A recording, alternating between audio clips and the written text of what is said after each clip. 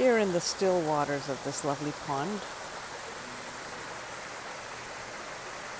I come across beautiful teeming life, vibrant colors, and realize that in these still waters we can reflect on the outpouring of goodness and beauty, refreshes our souls. And what is it about lily pads that is intriguing to artists? Not only their unique shape, circular and vertical, and movements, the variety. Perhaps it is the fact that they blossom with beautiful flowers and offer shade or food for their neighbors.